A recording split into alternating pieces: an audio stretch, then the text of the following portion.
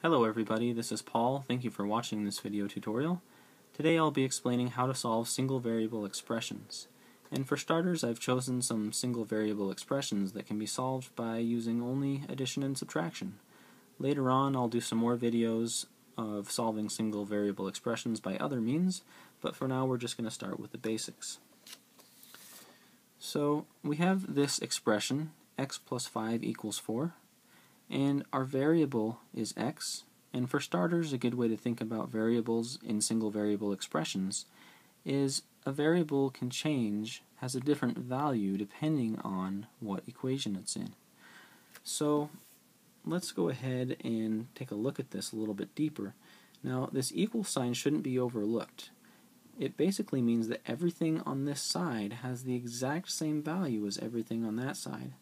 So that means that if we were to take away 2 from both sides, well, 4 minus 2 equals 2. That means that taking away 2 from this side should also give us the value of 2. So we're going to use that idea to solve this single variable expression. And by solving it, I mean we're going to figure out what value x has to be in order for this statement to be true. So let's take away 5 from both sides. So because we took the same amount from both sides, our answers should have the same value.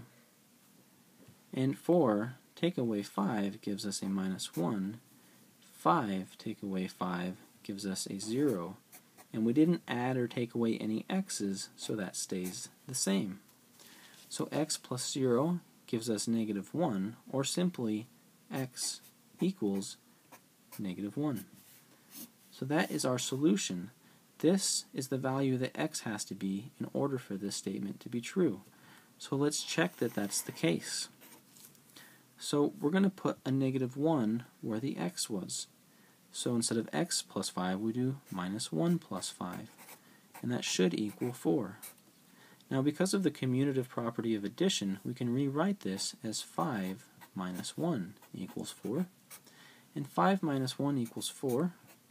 And 4 is on the other side. So now we just have an expression that says 4 equals 4, and that's true. So that means that this is the correct solution to this expression.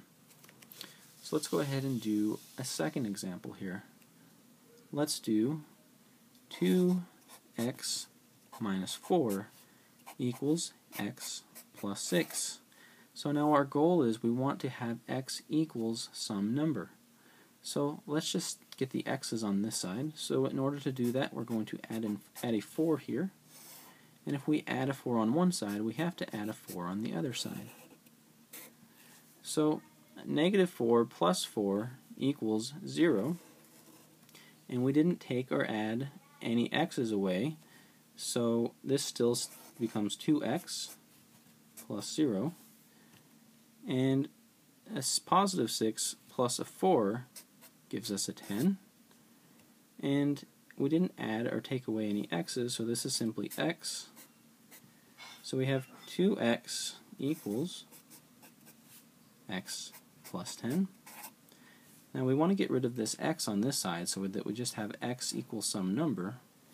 So we can take away an x from this side, and if we do that, we have to take away an x from the other side.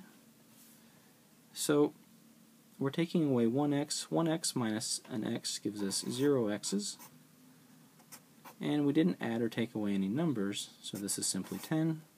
And 2 x's take away 1x gives us an x. And 0 times anything equals 0. So this is simply x equals 0 plus 10. Or simply x equals 10.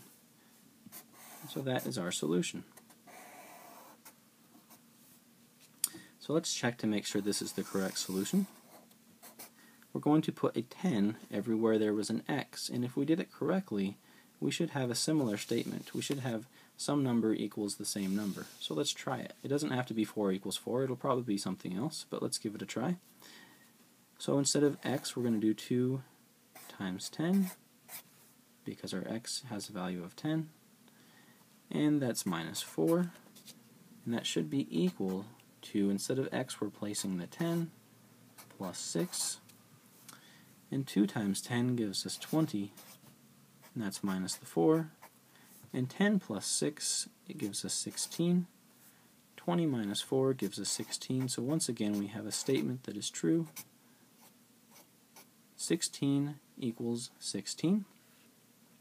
So because we got a true statement by plugging the 10 in where the x's were, that means that x equals 10 is the correct answer to this statement. So I'll be making some more videos later on in the future, pretty soon actually, about how to solve single variable expressions where we use multiplication, division, and other means.